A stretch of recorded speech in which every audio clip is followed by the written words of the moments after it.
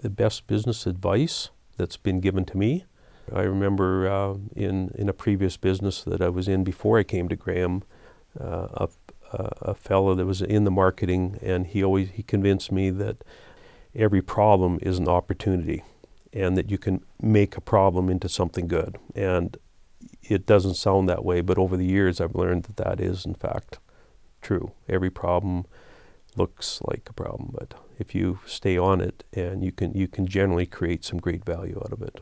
I've had some great advice over the years. I got to think about it. I use this advice probably all the time because I'm a fairly good listener, and then I think it's my own.